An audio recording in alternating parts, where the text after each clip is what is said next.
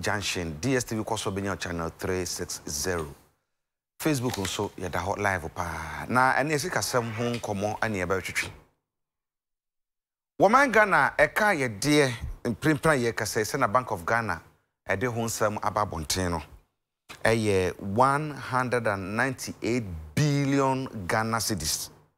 What they call American dollar no more.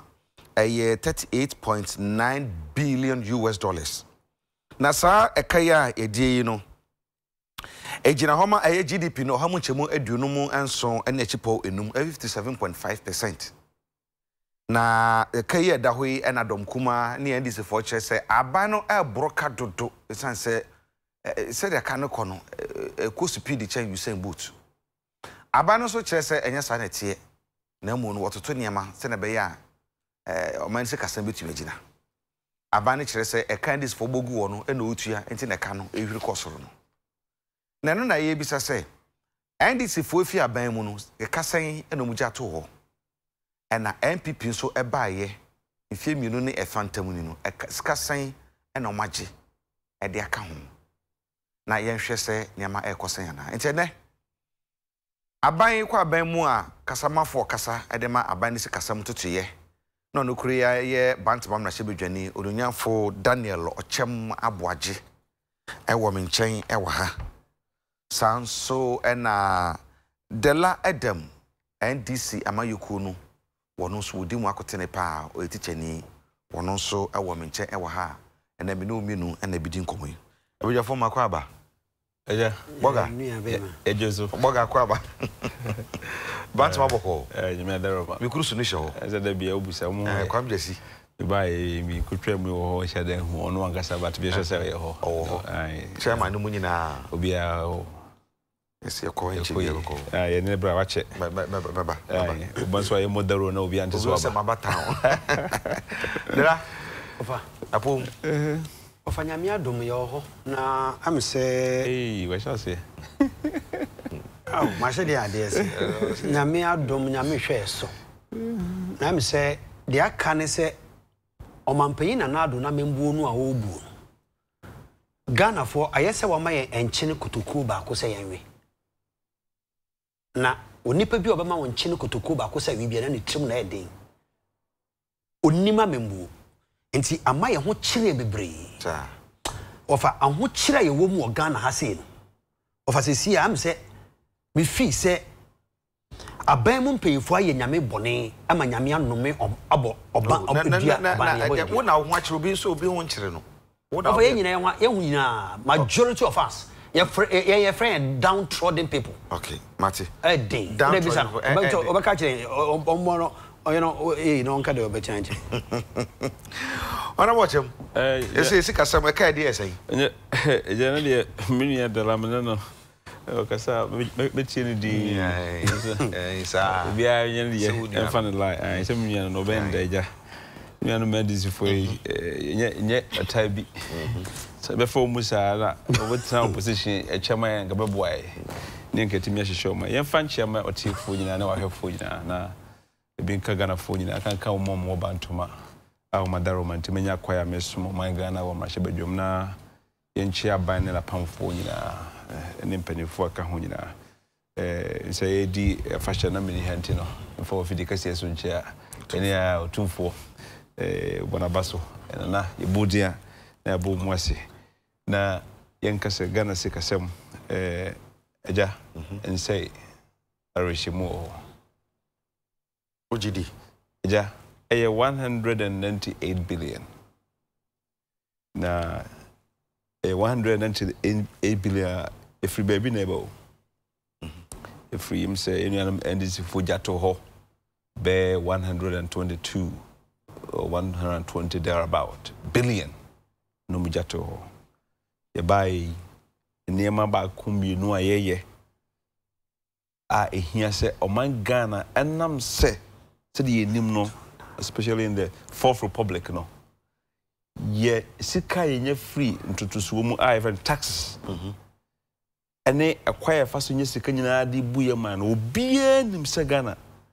enso ya konhomabo enti ya na obewie no obehwe revenue no de eba no ene ekwa ye fa so adino no ye de bi ye goods and services ye de bi ye infrastructure na ye de bi ye akatua no ya na mpempi no enso enti wutwu mutan ya tise ko bobosia kakra dai abeso so enti busia bono de ba bi gina sesia na be free ban history ni nyina no ya de a oyi kasa oyi free wa enye na kwaka wo ya ana ya na inuanum bi kasa na se momo wa ban mu no na mo se Bosiabo Eyadia Enye na Bosiabo no inuanum NDC for a lazy man's approach. That was not the case. Biana woman na muntiasia. Bosiabo ankasa enya dia ye haw. Se ye nyina nim no. Na mom se okobo Bosia na wodi ye chinchinka. Na sabesebe in confirm to Burkina na for the expedition ba. Commander Sugar Factory na okoye raw material kutona pala uko penti bas ba kon 31,000 adia ka bantu manka 500 cedis na di bebu ye say dia na ama sebe yesi busa se busia bo a ye mfanya niema de wichinchinka eno no a friend of reckless borrowing eno na ye question America ye mike see a nyina nim se omu usika Japan ko hwe Bosiabo ewo ho enti enam say sika nso ye na samre ye mie tax no ayasema obi amfa ne kakra won tutuemu no aye gusu aye hihye se me ya doma eja wotaku metaku sempoa obi antwe kakra ye pagya tax ne nkosuru bebrebe de ehia no aye fa nuisance taxes ye nyimfiri ho na mo nyampa kwa mimie so naka obi amfa ne kakra wa Ghana ye weja ye nipa maako samre estimate no about almost 30 million people nipa 1.5 million the emphasis krane emrewa fo krane nkokrafo infrim na nka be 20 million 20 million nipa 1.5 million pe ni trace kamere hwe obai ebo mai abrabo enti busia de oye twumuta kakra beba na mum de ode be ye enti obatia ne se ana mo se mababosia mo ba ye Maji 50 billion, Maji 60 billion. Na mo de ye dai. We just meteo ka mejo twero. We am ya metrimu de. Kake, but a fact. Because it was debt management report to be chere this can be dai. But just to answer you NDC phone sema tambie omutakeka ana mabobosia 50 billion na mo de ye dai. Jatie. Na so mo di bisa. Amenchero, odi busa na da munya Ghana fo. Munya Ghana fo mo di busa. Ye busa se wakoji sika de ye de ya it's the right thing to do. Okay. Na mum se busa na adwombone ne wotrim sebe na busa se wo de kope vote bia enka meka se enka omompanyini a the network baby a wasa baba ye friends say candidate enka the less he talks the better. Identity. Ompanyini gentleman mama. Then why ye then waka on and then what me be just in so cheniye ebusa se mo na mo se bosi anje but at least me buy me boy me the way now back at 2008 papa in the kojina hono vice president say MPP focus here the bosia ye akwai ye the bosia school ye the bosia ye hospital ye the bosia ye say ni dia I know the essence of Krabia, but me, it's an exercise in mediocrity. And now, but you say, yet on your from. Now, Gribbook. Say, I don't see a hold of me. Whoa. Yet, I don't see a baby, and now I put Juma Ekabi money ye dear. And Quebec Sanka Gribbook a general. And this for Jacka, what Mukasa was saying for Jacka 122 billion Ghana cedis. Sure. They say I could do 198 billion Ghana cedis. Meba. Okay. I could do per report that many million. I could do 198 billion cedis, meaning what the 76 billion cedis and Abeka. I'm sure that in film you know phantom. I'm sure that they do fear that according say ya. I me do book of Kutuabi. Kevin. Edika Monkan say. You know NDC for the Michael Shea sumu instability everywhere. 10 years. Be too many countries American side. Baby I don't know be yet. Can you acquire do the bread your Nanya papa. Macroeconomic indicators. Nima just to show my sick as someone who day. Nanya. You free hockey gidi you buy him and you buy you shall see a manage NDC's mess nyemo basa no ye no you manage akwan beso meba fa 76 billion net 12 billion free about 12 billion banking crisis. When I cover by, and you end this mess. What if you remember 64? You call Euro Bondi, Nancy, you call J 3 billion. But the multiply 5. 3 billion times 5, and you say, and yet 15 billion. At the horse, say, you said the baby quite. And yet the baby yet. Loans are a mature and a boarding under NDC. And no, you need at the home. A billion for liability management, 2019 budget. And a bill so ever yet, your friend is a budget. And it says Canada home. But a kaya can home. Hotel of Fruma, Eka 49. Pension, month for co sabi retirement. It me do Mr. Gumuti 7 years. And this same few, you buy 2019 budget, already in 2018. You 6 billion from Utifumaka for the 3. National Health Insurance, 1.2 billion. Tifrim, a cabe about 31 billion. Menoka say interest expense. Interest are you tria or Bosnia Hungana Sika. It's about 13 billion a year. But they have for 2 years per, for 3. 2 years per 13 billion, no. 2 years by 26 billion. Utifuma, a car about 5 billion. Meanwhile, we are doing free senior high school. We are doing teacher training allowances. We are doing one district, one factory. We are doing more than half of the one dam, one village, one dam, and they are doing many projects. So apart from managing the NDC's mess, okay, NDC's mess, minimum sa baby aba liabilities. Sure. At the palm of the one mofa. Yes. Kanima pay JJ aircono. Na ka yes. My pen that you could for betuaso. Yes. One so called that sure. My pen the mills when you baby call betuaso. Sure. My pay my master betuaso. And I'm most of my betuaso. It's a year day I'm also majaka. It's a continuous. I catch them say, Mama, I'm a mumu ambassador be complaining. I came to work. That didn't blame Mama. Some blame Mama. We are not blaming him because Ghana for Nankasa punishing say, Kotan change. Because of the level of corruption and incompetence and all that. Change. And to what tension now we are, me or not. Now see and check the Omiana no say. Because we are nature say, Yen if he say, Ye if he say, that you infrastructure idea and we here. Yet that's so GD. Ye best nephew, stabilize the economy. Ye gusu ye school feeding net programs baby Becca home. 2019. When you say you put your budget, you will see tsunami of roots. Okay. Medasi. Me say any on infrastructure it's a matter of time. Medasi dalay. Na mumu kono mujaka said ya mujaka 122 billion Ghana cedis. And they and as you say, you know, 76 billion Ghana cedis and ababeka home. We share anu ya uni adima ya. Who is saying? Ofa medasi bebre. I mean, say, all Cassing in a me fa pen me tro. As I said, person me me a crutcheny. Yes. Intimate said me Casse or a member of parliament. Omo models of Botro. Omo room. Thank you very much. Ofa or a member of parliament. Yes. What's here be a BGBR at the co parliament? And to your tea, I that's a onim, and I say what shedder and also onim. As I said, Ofa. President Kufuor time, Kwame Nkrumah time, Professor Mills time, and Rollins time.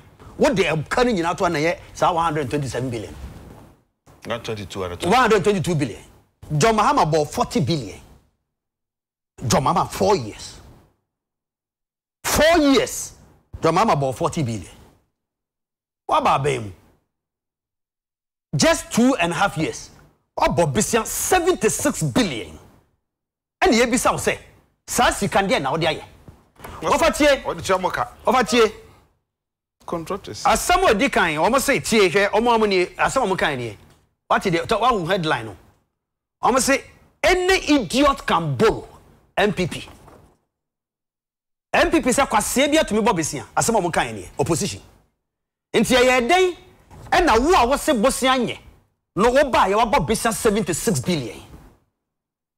Sikano wa bobisi anumpono we de ye wo fa meka se me they are home poni say nanado sumani wo fa se oye kenoforata so nko bobisi amra okobo bobisi an odu bisi bedu Ghana pepe the year that day no or the besia buy na car enya accident wo techimai ema car baako ahye ema nipa baako 49 obi ahye ewu kra total number of nipa mu ye 106 that day no enti senka wo de akọkọje bosia dia ba a nipa wu o Ghana say no a that day no omo ye Ministry of Finance aye party kenke party ene mu se yakọkọbọ bosia dia ba nti ye party e dey celebrate asa ne dia kenya hwe wafa wo ko bob be said the betu ba school fees we party the man wo mani die wafa tie hwe asem ba omi aka ene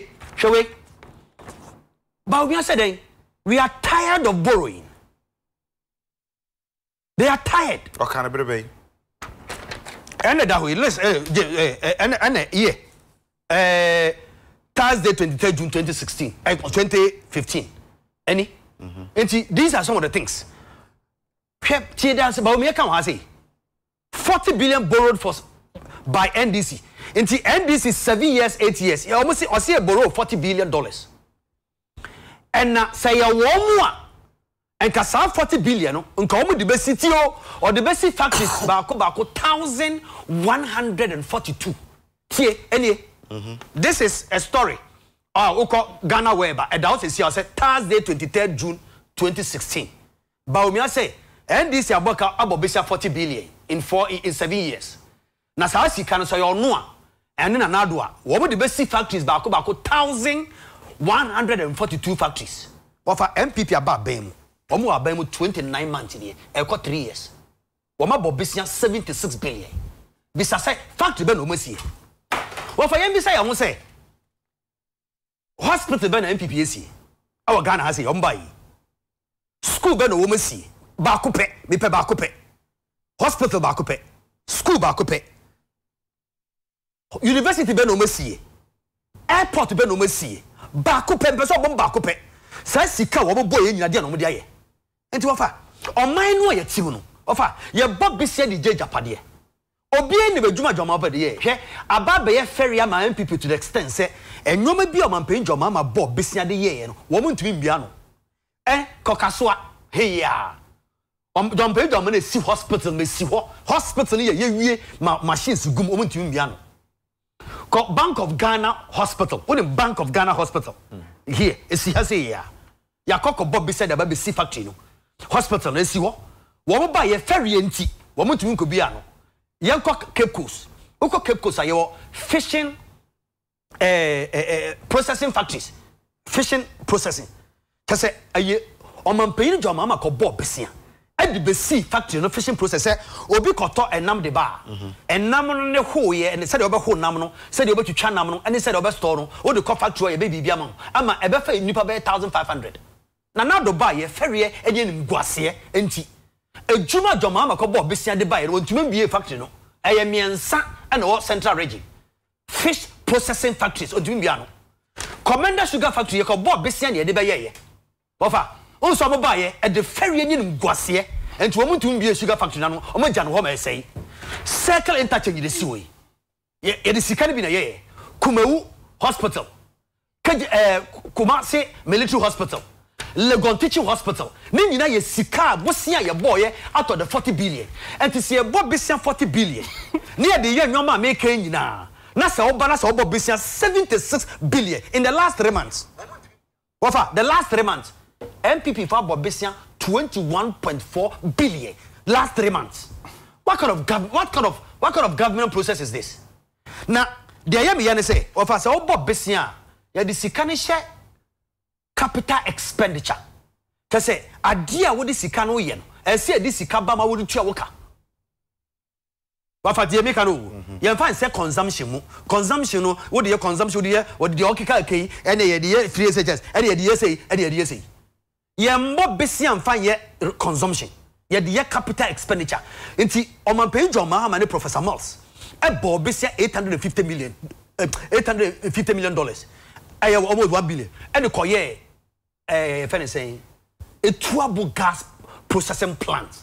and the gas processing plant na kase tua sika ye di tua ye no eno an kase ye di tua to say abai sika waje no ntumi fa bibia san so tie onunya fochema boaje na sem kan say e ka mo bogu ho no debt service no eno major busia na mo je no fa say ka kire onu aba ochem me pese me ndebe di akama no ka kire onu aba ochem say sa asem no ye member of parliament mo nka bida e de nimguase bebre no tie obi say wa bo besia 1000 Ghana cedis makwa ko bo besia 1000 e de ba betuaka eye de na sa e kana wo ko tua e kosoro eye obi a wa bompe e na be kasa tie mami wie na sa woman ta mebre wa fatie o MPP say obeto say ya bo besia 40 billion obaye aban mu wa bo 76 billion ye bisa Ghana for bisa say sa sika no a wo bo no kanwoma wo dia ye hospital school university airport joma me ye ni nyina bi bon ye wo yere ye enti mami misa no ni enti de mami misa ba ko pe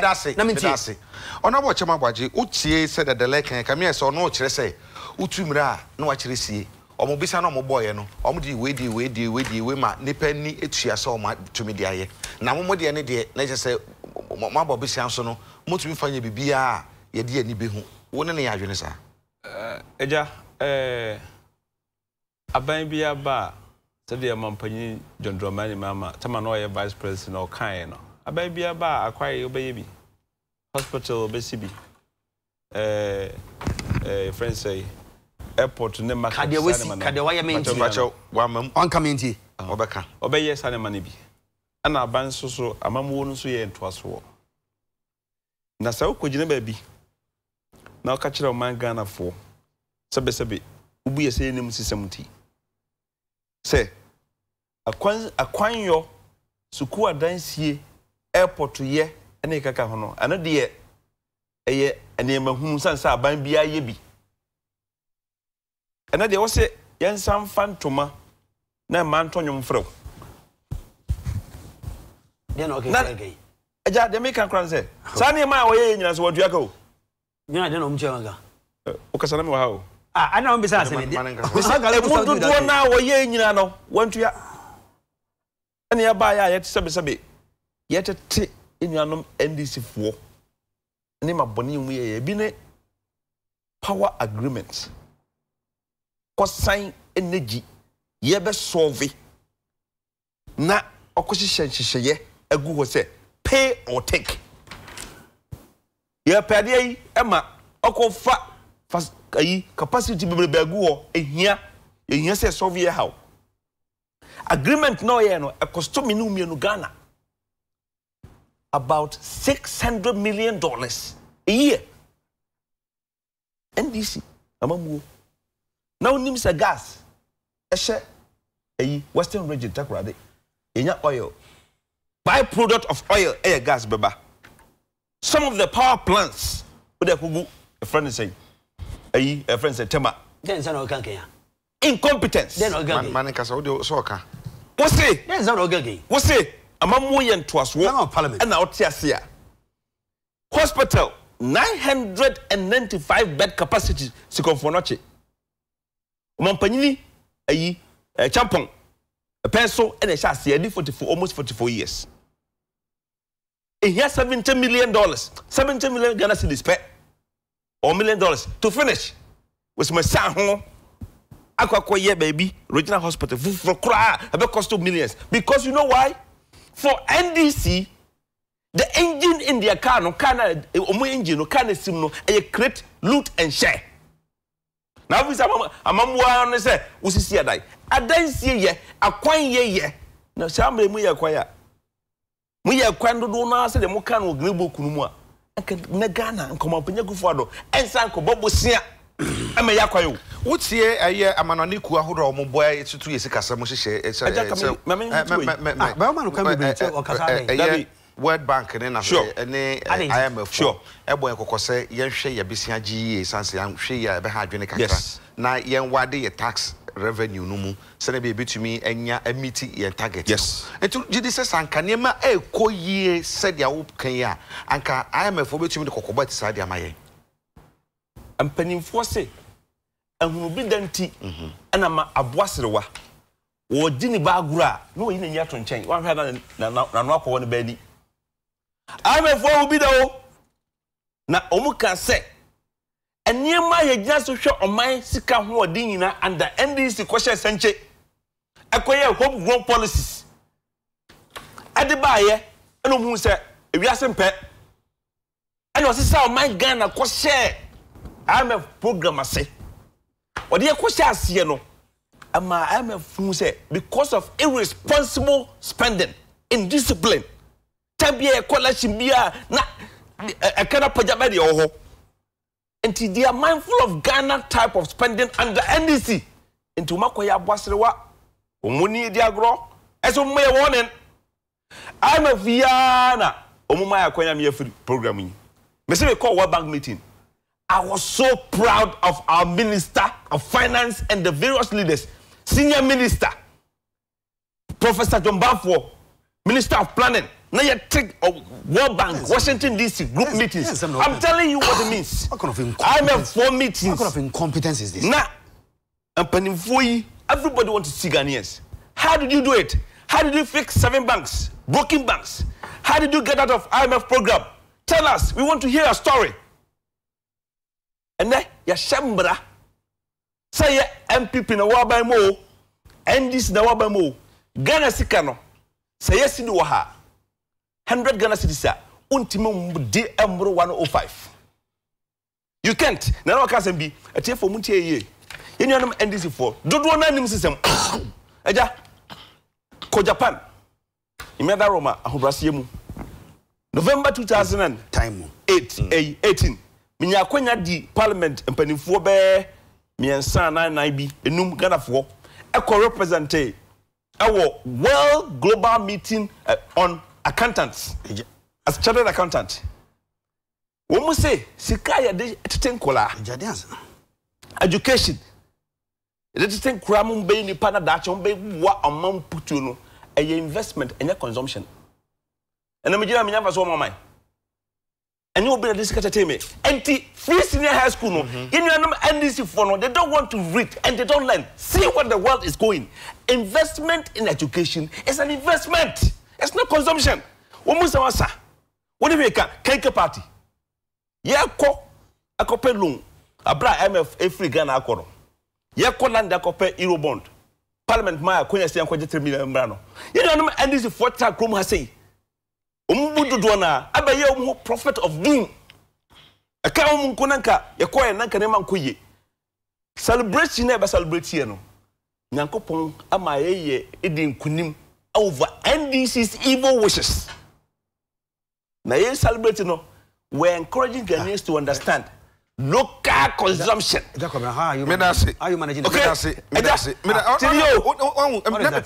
the Ghana for? Yenya buy no. Kenta bo wo no no. Making the bottom because school. Yenya e now already so. Emma abusia for. Emma abusia for. And yenya party yenya sensitive. Yenya some abrete wo party. Medase dala. Then party no way. Medase. Wo share amemu amubu ye. Na wo de to MPP for amemu mu ebu yi ho a. Ebesika samo totoye. Ene ne hihia. Dia mo ye besi amobo ye, dia mo disika ne ye. Ene se do mu si e kasa mo gisika so motumi afa bibi papa bia no a. No mo de no ene se do mo age o mo de o mo de ya. Wo bibi ogina no hu ne sei. Ofamidase bebre. Ochemi a member of parliament. Maybe. Enti project bia aban ye bia ko parliament oni. Me bisa no ha se ontum mommodin no kan kire me se MPP bae bus enfie miensa ne yakoi. Hospital ba ko mosi. Akwan ba ko mosi omoye. Airport and university omosi. Secondary school ba ko pe ontumi nka otia odwenanum. Ofa me ka sam kire banking sector. MPP ba ban mu no. Ohunu se banks no we're having problem of non-serviceable loans. Just say in Crawford busia or banker, din so mbutia. Enti bank na ho din akofom. Na me de busia about bank. Na busia bank about busia. Nipa kon de sika ne ye adwuma. Na so betua me osika. Ontua ya me ne sika. Enti anon chese bank na ye weak. Aban say the banks need 9 billion to survive. Tie. The banks need 9 billion to survive. Nanado spent 18 billion in collapsing the 11 banks. How? That is That is how to ask them. He collapsed the banks. 11. Insolvent. 7 or 11. 9 plus 2. Heritage Bank. They have to revoke their licenses. And now when you Google right now, you see. If you like Google right now, you see. Okay. Out of 9, 2 of them came. Heritage Bank and others. But let's say a buy fee say bank be what children. Now say bank no need 9 billion cedis to survive. Now say buy no ba. Now so you so 18 billion. The group of them, all the ministers and the president, everybody is incompetent. Absolutely. Because you don't use 18 billion to collapse. Let me tell you. On my page, your mama will say pharmaceutical companies. Ghana, Kina Pharma, NS Chemists and others. They needed money. On my page, your mama for 20 billion of our Ghana money. And not chairman all the pharmaceutical companies. And a woman in our bomb modding, and my woman Juma a cost through, and no matter find the pay, and the Negana Washa. One more year drew among your companies, or year drawing now, or be a Juma toss of a fair for Juma. And to me, if you say can another buy over to say bank. Oh, bank in near 9 billion. Some more 18 billion, dear. Me for 9 billion from more monomo someone say. Or man paying spending 18 billion in collapsing the banks. The same there is or man paying spending 33 billion in investigating corruption cases. Also, we are spending $6 million. Unaccountable interest. Nanado has spent 33 million in investigating corruption cases in this country. And then, whatever they are, if I am a member of Mary Deal, or a member of parliament, best senator, so Okwa, on Kononke Kanking kind. It's a power. So, that's one power agreement. Power agreement. It doesn't matter. Mary is power agreement. If you remember, Mary is a power agreement. On Kononko King kind.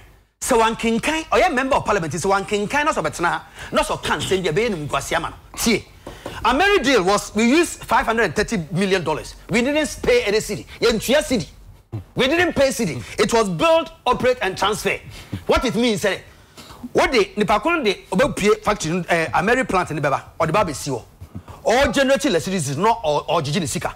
Or by year operators are 10 years. What it is we are not the machine job no call. That is build, operate, and transfer. That is what is the BOT. And the catcher and say. Or a member of parliament or Nimo Uncle Sia, no giant say better good in Masi. I was hiding. What for young him?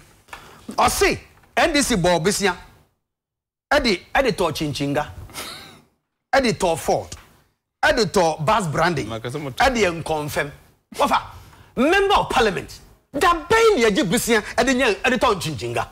That bain your top editor Bass Branding. We don't do that. Loans are for projects. What for? On man paying John Mahama, I didn't seek at your dear Ghana, Maka, Uka hospitals, regional hospitals alone. Regional hospitals, 7. Mediocrity. District hospitals, 18. Roads, hospitals, amazing. To the extent that Oba Bemu, very account, I want to be the project. Wafa, and American, yeah? Yeah, on man paying John Mama bought $200 million. And the corp, so we sit down, 5,000. Time or over lose up, and we see 1,502. I will be on team says that is the president. A president with vision and foresight. Moba ye, Boko Bobisia. Busia Moboy, and you be some say, Mo Bobisia. Yes, Siramu Bebre, dear number the Busiana ye. Moba ye, dear number the Busiana ye. Say, honorable member to me catch him said, the liar by ye. Your sister hospital we were her. Your sister university we were her. And also your sister secondary school her. Most sorry for program is so according to Sakofi. So I say, me say on Kabako per se, your Bob business 76 billion. Say, and the Bussia didn't 198 billion. What are good rule? And to so Bob Bessia, Bob Bessia. And I would you cheer a kaya dear, no. Bob Bessia or Dibutia, ya, Bussia and a Baba form. Over 2 Bussia 122 billion. And the Bussia could do 198 billion. Ah, o se ma Bob Bessia the Chiaka, into a kind of Uti and away. Into corruption, chronon wobble. Into Obo Bessia. Ah, yeah, the 122 billion. President Kofotam coming Krumata Yen Abiso, 122 million. And I call Bob Bessiano.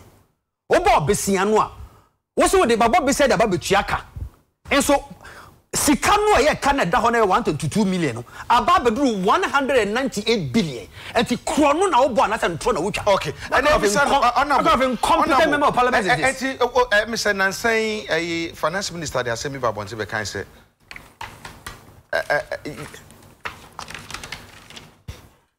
Yeah. Utie finance minister na samo a wokan ye nansen say the minority no e kan hu say sikasemo nye na fine kusi he no there is more room for the government to borrow on be ye nyuma hodo a ebe man amana ko nanim bibisa say mo be sa akokoji bia be kan wana say bia do na ho na be do ye bre na aye bre can you okay affordable homes thousands of CCA na wonim de CCA yi a friend say asokoromampon o man panyini ko for de no bomba mutu azo na what's all about krema de tiaso baba be mutu azo o kan hospital dala o kasa no wankasa bon tiaso affordable baba be tiaso me da say woja go o be kasa launching of projects. Don't say that. We didn't launch Legon Hospital. We are not afraid to give you some credit. We don't have a problem with that. Oka banking liquidity issues.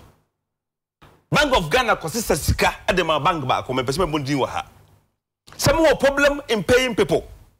Money about 600 million Ghana cedis. And from one liquidity issues. Mass is up over 300. Ama bakophonia. Over 300 million. The Mabako phone ya. Why you? Omapajini, your don't be sanity. They give it to him. Already, I was there. Bank of Ghana says, come say more liquidity issues, which means more debt about amount mean to you. I'm for Bajaman, they want to mean to you. When you 600 friends say million, and from Kobwa, you took over 300 million and gave to one person. What is Sanya Hini Boxside at the Mabako for? And now you buy ye. And Maraso, ya did a Boagana, Sano Hadro. But I day.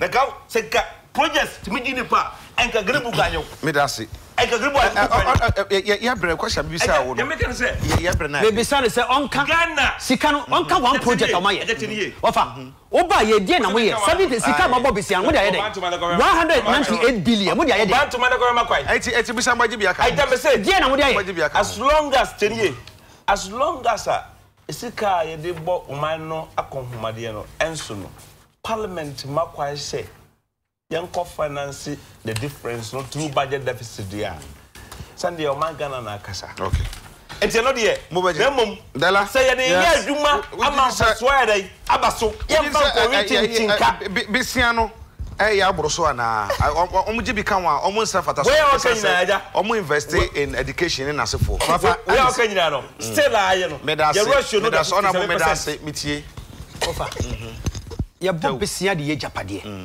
ye bob bisia de ye japade obi anka se bosia nye ye bob bisia businessman bi o ma mu ha bi oh medase ye bob bisia na ha mi o medase enti de oh dade o kinga kai bisia ye bob bisia na ha mananusi we are member of parliament di huni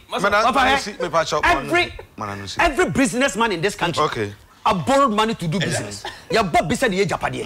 Enti wo bob bisia no ese wo je japade. Education. Ya ma tie oh, dia na wo ye ya. Dia mama mo anu si. Ya bob bisia de japade. Enti me bisa se MPP for mo bob bisia. E japade ben na mo de ye. Ya be kan ye jabi wa ha. Ya be kan ye jabi. Medase. An incompetent government. Yeah, the best one. And incompetent. And I say more dodo. I say more too much. Government and ministers. May I say, yeah, the one training in the best or Hanaya for Chama Boaje, and the lad, Madame was a Semunia by Medina Jacobina. Mena Medica Sabona Bram, that Seda, and Ma, Nuko Suya, special drink. This with chocolate drink, so I say, Mamadica Sabono, Abram, Yoya Doma, Pachinabishia, and Amasama Munisha.